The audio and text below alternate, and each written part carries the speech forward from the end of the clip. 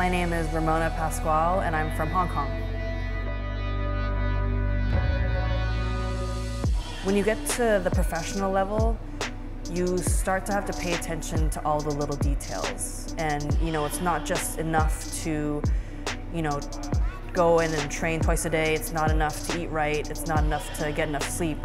It's how are you tracking your progress? How are you measuring this data? And every little piece of information is really, really valuable and very helpful.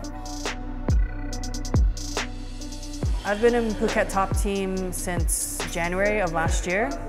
And they're pretty well known globally for being one of the premier fight gyms in the world, and especially in Asia. So I came over here wanting to further my career because having grown up in Hong Kong, the infrastructure for the sport is still very new and still growing. So I needed to find a place where I could really grow, really being comfortable and really grow, where I would be training with a lot of high-level fighters, also in kind of the same career path as me, and high-level coaches. And Thailand's not too far from Hong Kong, and just being here, the community, the camaraderie between teammates and how much people help each other and how everyone kind of has the same energy and they want to get better and everyone wants to improve and help each other improve, and that was what really drew me to Phuket top team.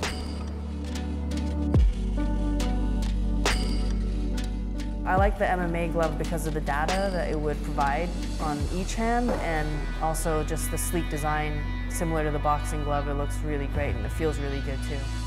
Oh, I really liked how they felt. Like they felt lighter than they actually are, and that's always a plus, when you're sparring and when you're needing to push for volume. So I really like that. They look amazing, really sleek, and yeah, I think they're definitely a pair that I would use often.